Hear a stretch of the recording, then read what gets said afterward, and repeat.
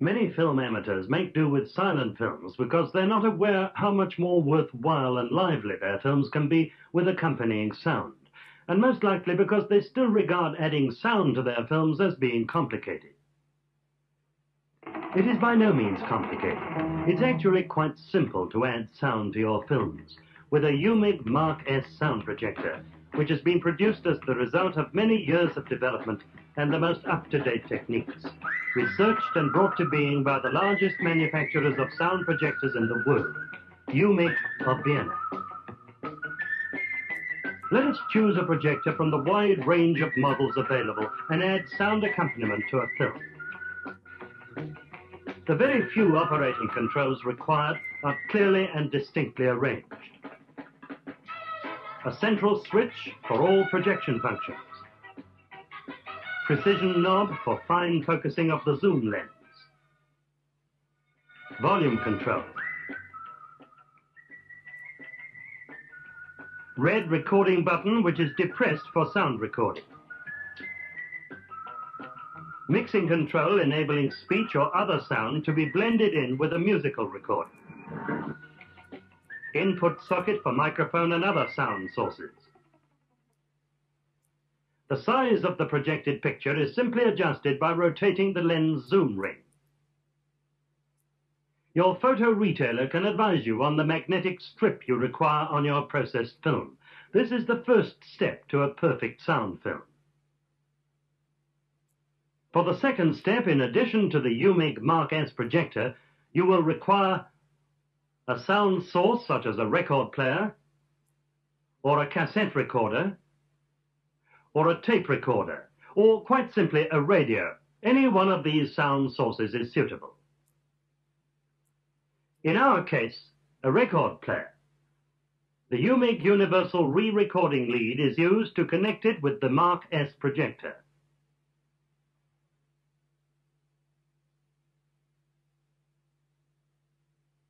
By operating the central switch and pressing down the threading key, your film runs automatically onto the take-up reel.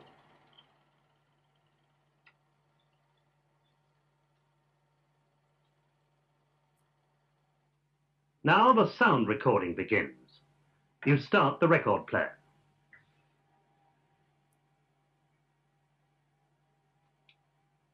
Press the red recording button. The red control light indicates that recording is in progress. And switch to forward projection.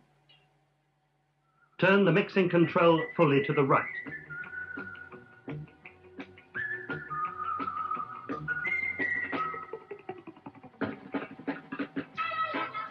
The music from the disc is then recorded onto the soundtrack of your film and provides an ideal musical background to the picture.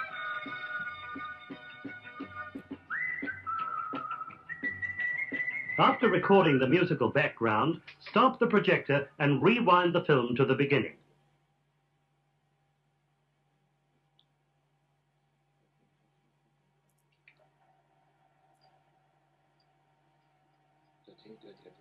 And now, so simply, the sophisticated blending of speech or sounds into the background music.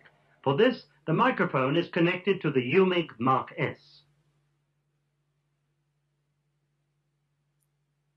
Hold the microphone like this for speech. Turn the mixing control fully to the left.